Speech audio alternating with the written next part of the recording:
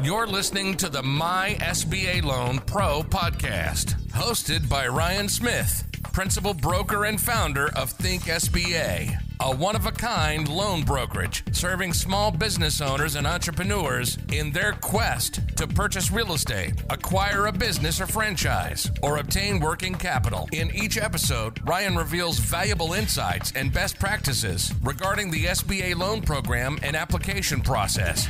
Let's get started.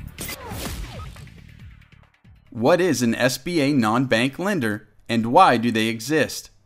An SBA non-bank lender is a financial institution that does not accept customer deposits.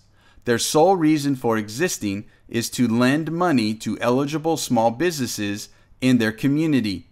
On the other hand, a bank is a financial institution that solicits monetary deposits from their customers and in turn loans these funds to other customers, such as individuals and businesses seeking capital for a variety of reasons, including starting or expanding a business. Banks solicit deposits from their customers for two reasons. Number one, to meet the Federal Reserve's capital reserve requirements to ensure satisfactory liquidity levels, and number two, because deposited funds in a demand deposit account, or what is commonly referred to as a checking account, are the lowest cost of funds.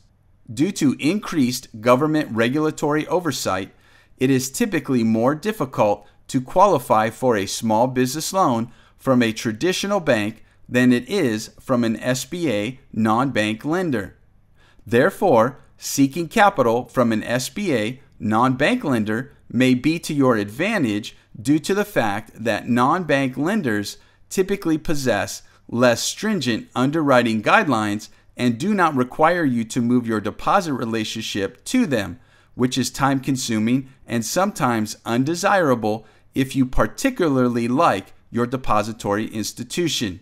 If you've been rejected by a traditional bank and would like to be introduced to an SBA non-bank lender, contact us today at www.thinksba.com. Thank you for listening to the My SBA Loan Pro podcast. Be sure to like, share, subscribe, and leave a review. But most importantly, we hope you'll use this information to start your SBA loan journey today by texting or calling us at 858-762-2774 or completing our online application at mysba.pro/app. That's mysba.pro/app. We look forward to working with you.